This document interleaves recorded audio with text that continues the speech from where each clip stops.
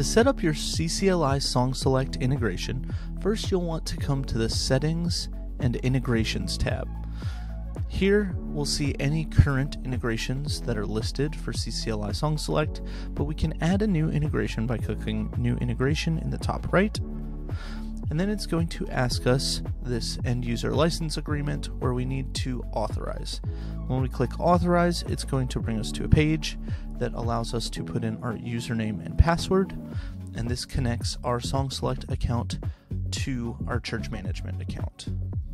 Once this is done, when we come back to the integrations page, we can see this integration listed here with that license that we can reauthorize if we need to, delete if we need to, or we can browse through the song library here.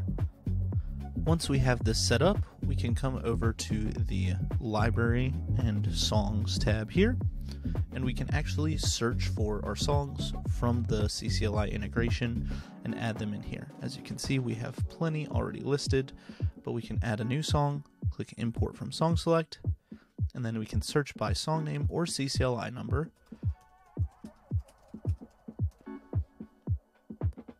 And you can see we have many options here that pull up. We can go ahead and select the one that we want to import in. It'll ask us the key that we would like to import. And you can do multiple keys here, but we'll go ahead and just do this one. And now we have access to that song integrated from CCLI SongSelect. So that's how you use the integration of CCLI SongSelect in church management.